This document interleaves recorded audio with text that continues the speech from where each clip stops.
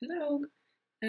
So like a couple weeks ago, I think it was like 2 or 3 weeks ago, I had this really weird thing happen where I was listening to an audiobook.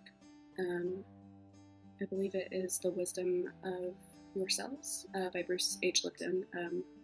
So he says and is like an epigeneticist and a quantum physicist who taught at the university level, like medical students. But isn't doing that right now. Regardless, he has a lot of books, and I had stumbled onto one of his that was like a really good deal. I think it's regularly like $80. It was an audio lecture series. And while I have been kind of like obsessing about this research about like all these different problem areas in my life, that was the main thing that kind of connected all together and made my brain like kind of freak out because I had found in my head like the missing puzzle piece, or like a lot of missing puzzle pieces. He had like the data that I needed to back up like the missing connections that like I wanted or didn't have or had lost or whatever. And so one of the biggest transformations that really scared a lot of people closest to me was that me being an atheist for, I don't know, 8-10 years after being raised Mormon, my whole family still being LDS.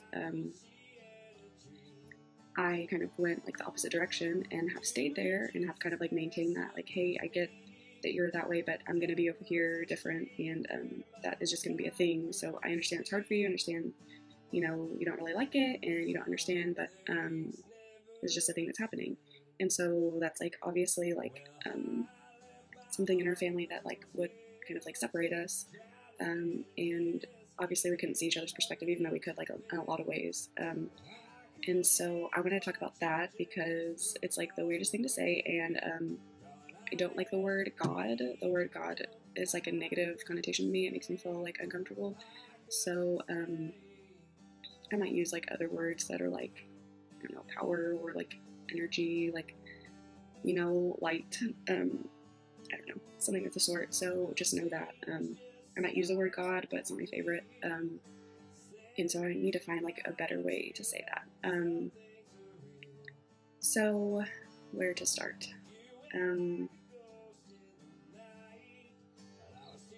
So basically, a reason I never believed in God is because, well, I did for like the first, 18 to 20 years of my life, even though I had stopped going to church. I don't know, when I was like 17 or something. I don't know, 16 or 17, and I had stopped liking it for actually quite a while. So one of the biggest things was that I kept finding like principles that like the LDS church believed and taught, and then that kind of radiated out more towards like general Christianity, and then like other religions or sects, whether they be fundamentalist or not. There were just always these things I was like, there's no way that's right, that just doesn't make sense. And so there were a lot of things that kind of like led up to that, me like finally stopped going to church, and then like a few years later me being like, I don't believe in God, there's nothing, it just doesn't make sense basically to me. One of the biggest things, and I've said this a lot recently, just kind of trying to like go through like this maze of my life, but one is I just remember being really young, and if you're, whatever, if you're LDS, I was in primary, it was like, I can just remember it so vividly because it was just like, I guess really weird for me, is I was like sitting there and like they were talking about faith, and it was like faith like the size of a grain of like a mustard seed, or I don't know, whatever. And me being like, okay, but like how do I have faith? And that question like never being answered, but nobody really having that question. So I felt like I was like super weird, and like obviously wasn't getting something really basic because I didn't know how to have faith. But it seemed like faith was like the solution to every problem. And so I was like, okay, well now how do I believe? Like I just like need more to just believe, And so that was like something like really, really young. And then that's like the first thing I remember being like, okay, well, this is weird. And then like a little bit as time went on, whatever Bible verse or concept, me being like, nah, doesn't really make sense to me. Like, until like, I got into high school, and there was something earth shattering where I fell in love with a girl and had a girlfriend, and it was like the biggest no. And it didn't feel wrong to me. And so that was something that I was like, okay, I get that you think that that's wrong, but it's not wrong. It's just not, like, I don't know how to explain it to you because you're over there and I'm over here, like, loving this girl, and there's nothing wrong or bad or evil or gross or weird about it. It's just normal, just like a man and a woman who are in love. It was like me and a girl in love. It was good. And so that was like a really clear escape for me to be like, oh, okay, well, here I am, and I'm obviously not a part of that anymore. I am, like I'm dating a girl. And so it was a pretty signifying thing that happened for me. And then like that just progressed obviously in like a lot of different areas where I was like, oh, that doesn't make sense, and this doesn't make sense. And, it's cussing, it's clothes, it's I'm immodest, I shouldn't be showing this body part, I shouldn't be sexualizing this, tattoos, piercings, language, it's just like all these things that like just really didn't make sense to me. And so if that didn't make sense, then the baseline of God telling someone to tell us that meant that that was wrong, like just like a cause and effect thing. Like, okay, well, that can't be right if all of this is wrong. Just from my like logical perspective, without like actually having the logical fallacies laid out in front of me to say like, oh, this is exactly where it's wrong. Now let me backtrack and try to figure it out. Although I was pretty actually well versed in logical fallacies, I could see that something was missing. I just didn't know what, and I didn't know like how to find a solution, because it was just like, well, this is either right or this is wrong, and I was like, well, that's wrong. So I'm 29 now, and so we'll just say that it's been, roughly 10 years that I've considered myself an atheist, even though I think it's like a little bit less, maybe 8 or 9 years that I've kind of solidified that. I've gone back and forth between like agnostic and atheist, like, well, there's something, but that's not it, there's probably a God or a something, but that's not the Christian God. And then I stumbled, in my, I've done manual labor, I clean houses, so I've done that for several, like a lot of years now. And I usually just listen to music, and when I got sick of music, I would try different music, and then otherwise I just turned it off because I'd be like, oh, that's just kind of like annoying right now. And my mom would always be like, hey, get an Audible, like listen to my Audible account. There's all these books, I think you'd really like it, I think you'd really like this one. I was just like, no, Mom, I just want to listen to music. Until I was like, oh, I have this Audible account. I don't know when that was, a year ago or something of the sort. And I was like, wow, these books are really good. Like, this is really cool. I have almost like unlimited information, right? Like directly into my ears. And then I was kind of able to pick up on like how I could increase the speed.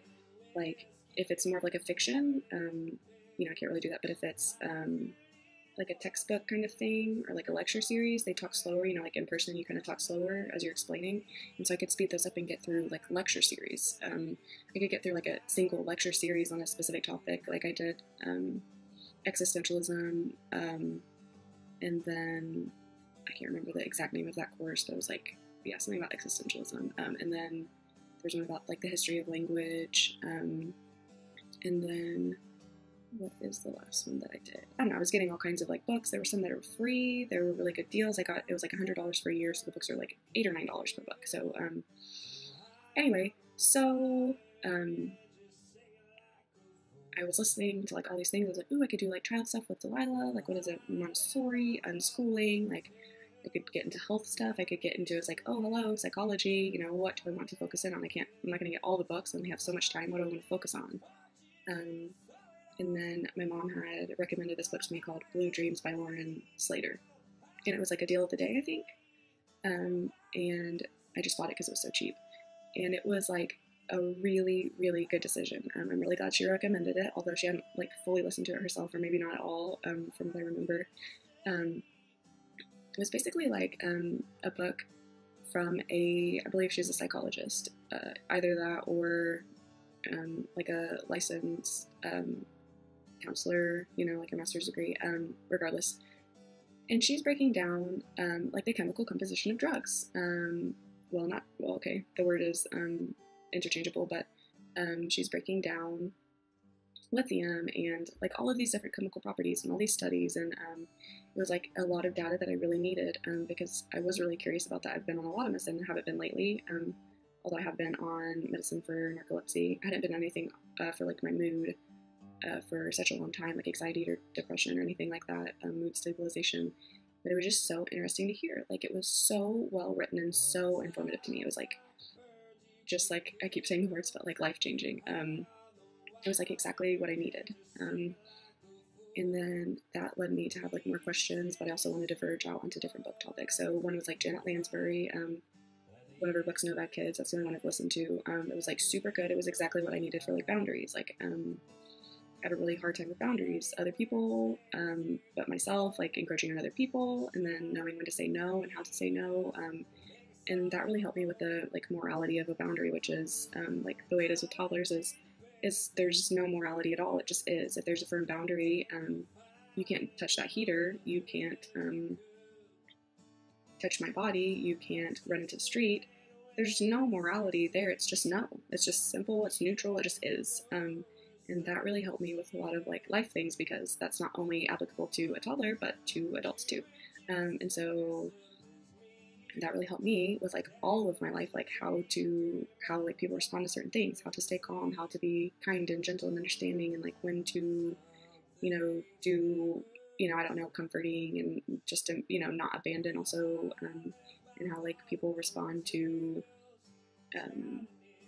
really stressful situations in really weird ways, but to know that, and then also to just understand that's a stress like response, and then just get through it like as easily as possible. And so that was really informative.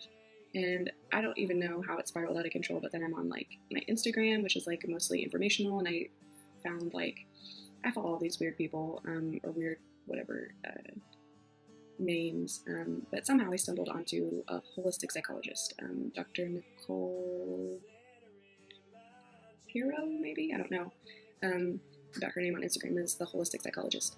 And she had so much good information. At first, I was like kind of thrown off. I was like, well, that's weird. It was something about gut health and mental health. And I was like, that's ridiculous. Like, if that could be a thing, then I would be like healed. It's just not that simple. It's just not that simple. And I was like, wait a minute. Have I ever had a healed gut? What does that even mean? Like, how do I heal my gut? Have I even ate clean enough or healthy enough for an extended amount of time to have my gut be able to be healed? And so I was like drawn in by my own like defensive response, and also how she had just so much information that really helped me. And I was like, this is just a really big deal. Like, this changes like the way I view life. And it almost all just started happening around the same time. Although, that slowly happens, throughout everyone's life, and mine, obviously.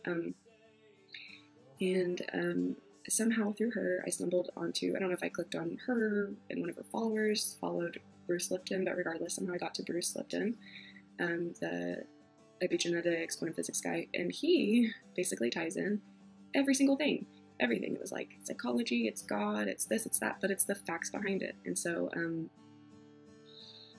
that is basically how I found out, made all of these, like, it seemed like my brain just started firing off all these connections, and I was like, this is what I needed. These are the answers that I needed. These are the answers I didn't have about God, all of these questions, all of these things that seemed that, churches were assigning morality to that just aren't, whether that be modesty or my body. I'm like, my body's not sexual unless I'm engaging in sex, or it's towards something who I'm, someone I'm having sex with.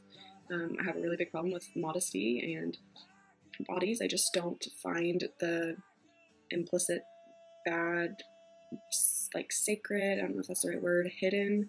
I just feel like that's wrong. I feel like if my body's good, then my body's good. Like, there's nothing I need to be covering unless I feel like I want to cover it. And I don't think there's anything secret about my body. And my body is definitely not sexual at a standing or sitting or engaging in regular activities.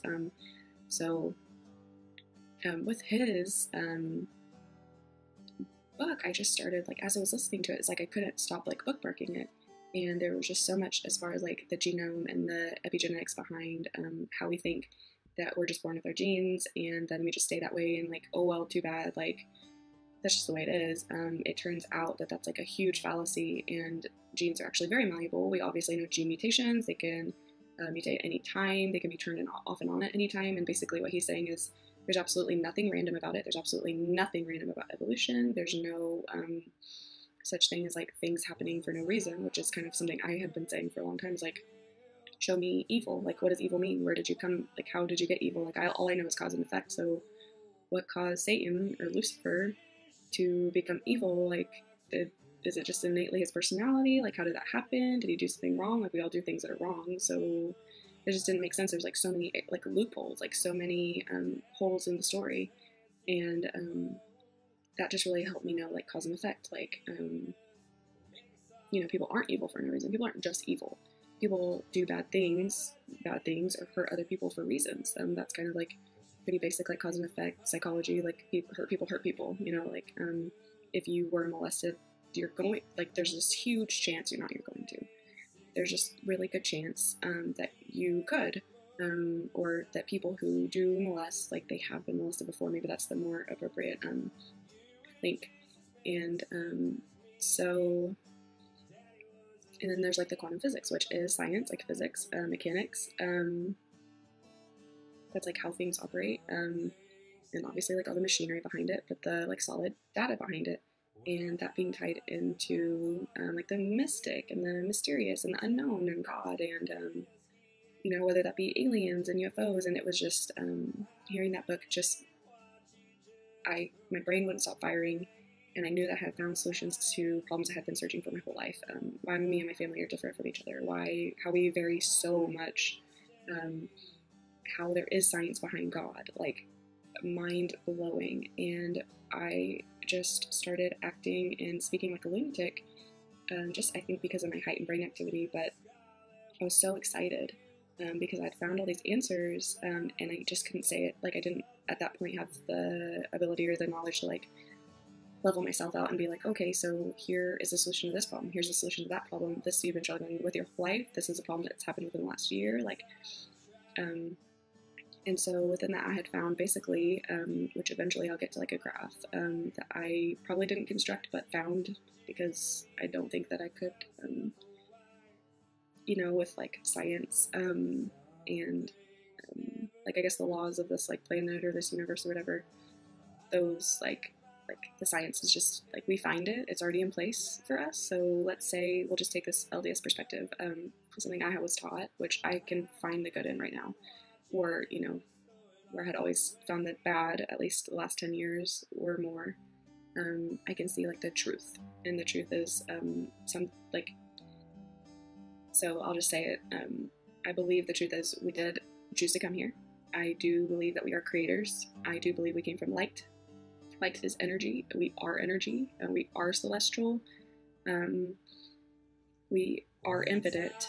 We do want to stay here and create here. We've been a lot of different places, created a lot of different lives, and you know, have different goals. Like here, you know, we want to perfect this this earth, this situation that we have created. We want to stay here and perfect like the physical realm.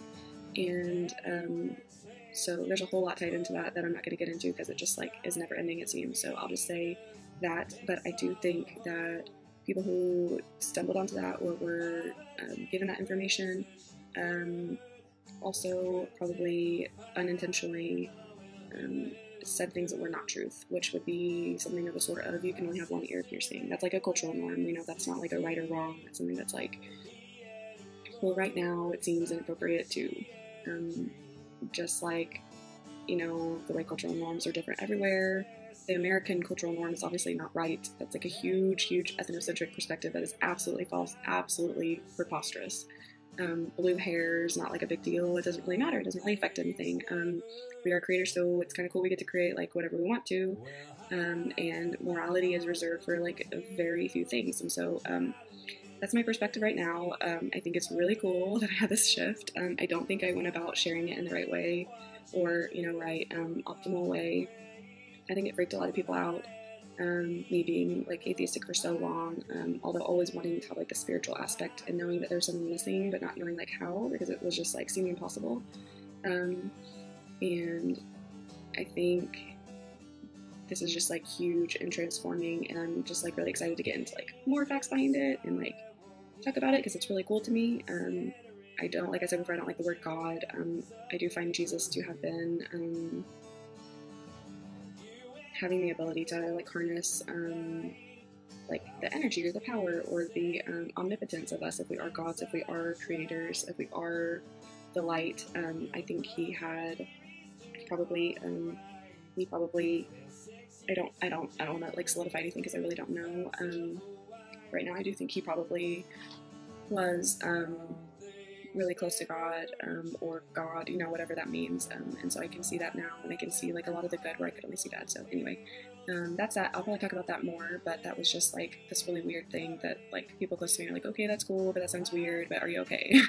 So anyway, that's the link that I made. Those are the reference points, and I'll probably talk about it more soon.